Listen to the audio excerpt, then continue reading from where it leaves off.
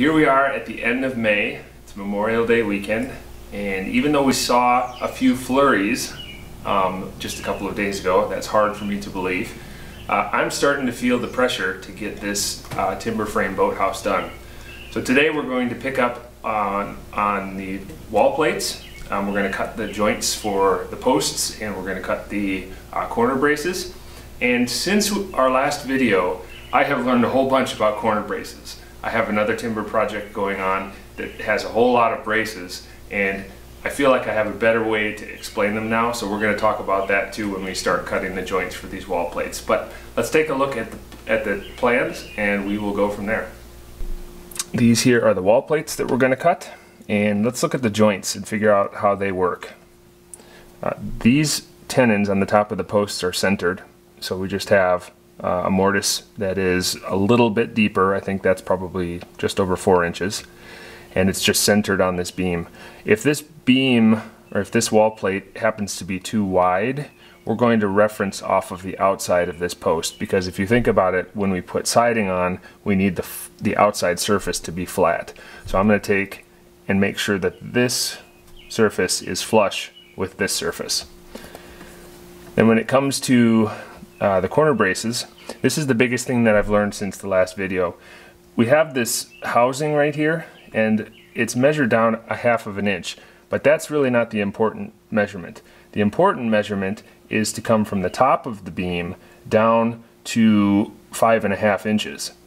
And what that does is it allows for any variation in the beam thickness to be absorbed by this housing. So if the beam is perfectly 6 inches, then we'll have a 5.5 here and a 1/2 inch here. But if the beam is over or under, this housing may increase or decrease in height. First thing we're going to do is cut these to the 10-foot length. I'm going to not cut the corners off yet. That's more of a decorative element. I'm going to leave that there so that I can pull my measurements for the mortises.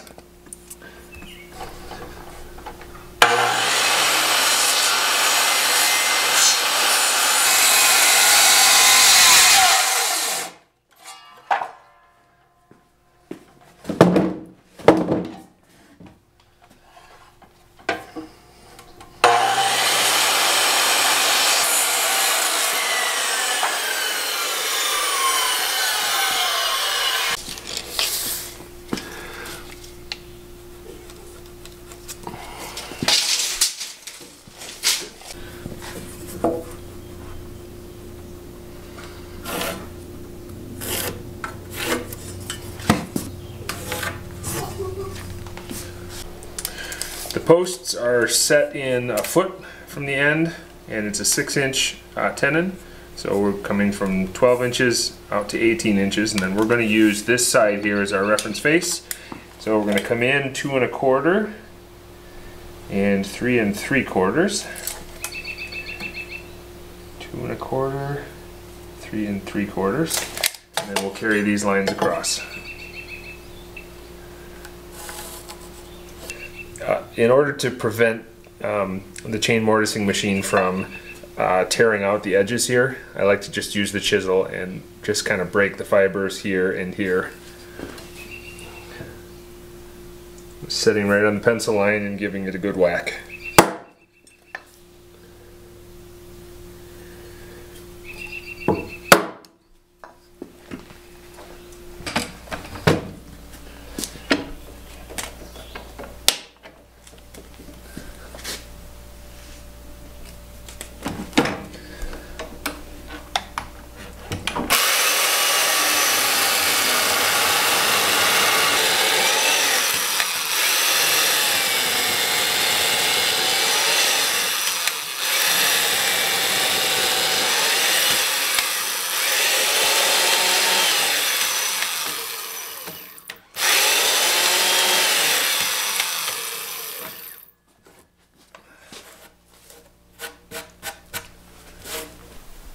On the last video, when we put the corner braces on the back wall, I had such a hard time explaining where we were referencing off of, what the housing was supposed to be, and after practicing a little bit, I think I have a better way to explain it.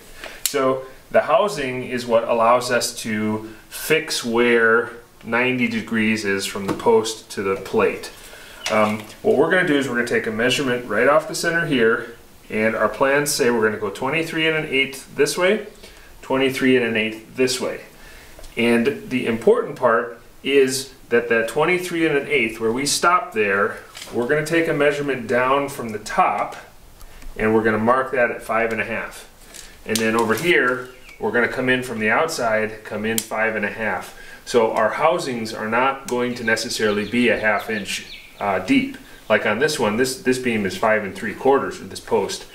So we're only going to have a 1/4 inch housing here. This one is, yep, same thing, 5 3/4. So we're only going to have a 1/4 inch here.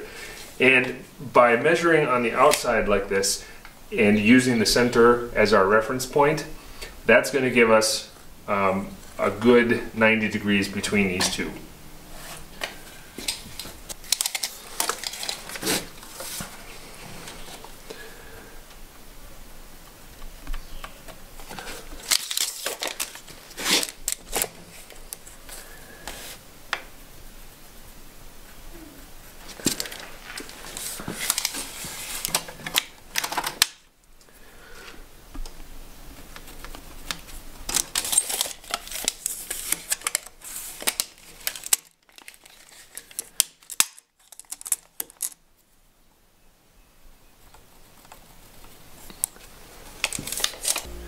We have our mark from the inside of this post to 23 1/8 inch here, and we've laid out 3 inches inside and then 1.5 inches, and we're going to go through and do all of the mortises first, and then we will come back and set the depth of the housing.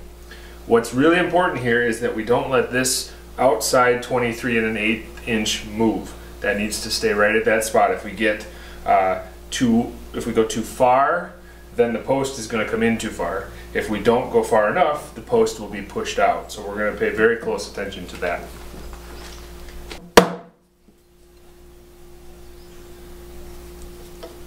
I'm not going to set this line here because this distance is determined by the width of the corner brace. So I will set the 23 1/8, and then we're going to lay the corner brace in and get a nice 45 degree angle instead of having just this kind of awkward 90 degree angle.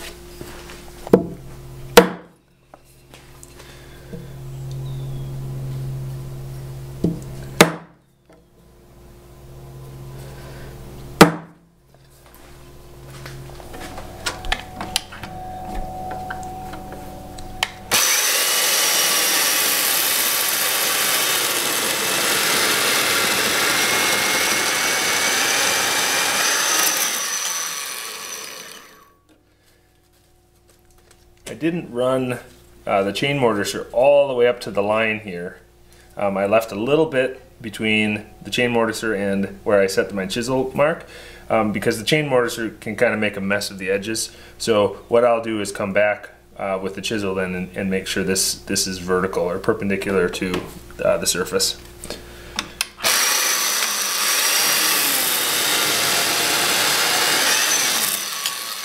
The process for creating the housing looks like setting the edge with the chisel, and then I'm going to cut down in, and then I'll switch over to the jigsaw and turn it over and cut out the mass of this, or the majority of this material here. So let's start with this part.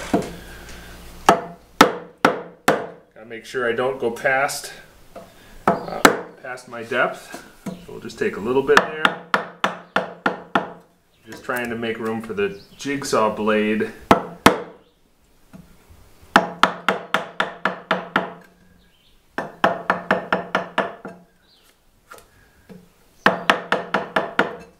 We'll turn it up on edge and run the jigsaw across. I keep saying this, but in order to determine the depth of the housing, we take a measurement off the top, and we're going to sit right at 5 1/2 inches. See how this one is only 5 3/4? So this housing is going to be a little bit smaller than the other ones. But we'll just use the jigsaw to take out the majority of the waste.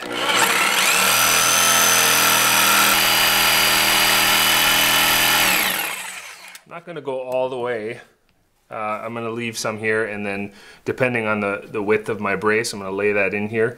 That'll determine where I make this 45-degree cut. I still am going to clean this part up with the chisel, but I've set the vertical edge here, and I'm just going to push this in to see about how much we have to take off. So we're going to line up somewhere in that neighborhood there. And I've also used the chisel to knock off a 45-degree angle right here so that this portion of the brace can slide in just like that.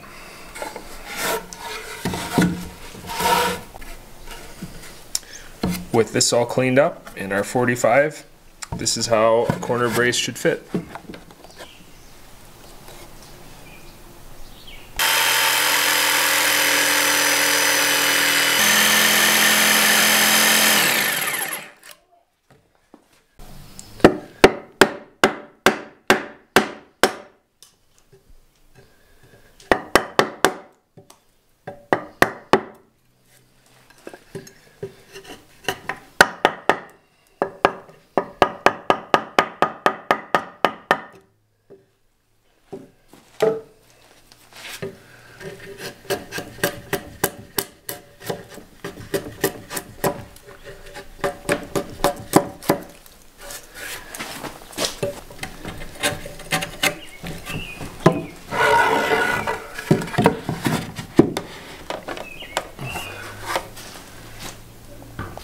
Apparently I made some modifications to the plan after I made these, and I went to fit them in here, and the mortises and tenons fit, but the overall brace is an inch too short.